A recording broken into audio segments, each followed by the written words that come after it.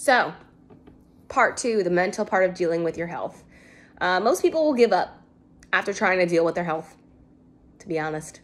Most people don't want to put in the work to be their own advocate. Most people trust their doctors to tell them if something was wrong. And simply, most people don't want to know. They just don't.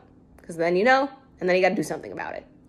If you are one of the people who is pushing through to find answers, keep pushing, keep asking for new and for better doctors.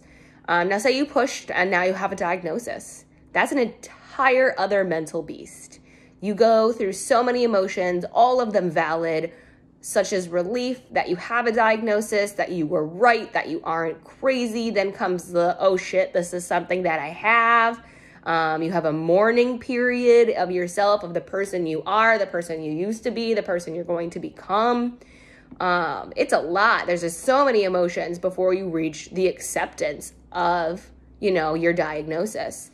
Take your time going through these emotions if you need to. There is no shortcut. There is no straight line when it comes to this. It's just a constant up and down.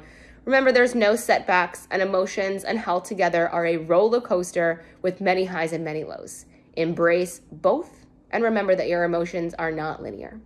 If you have any questions on this, feel free to comment below.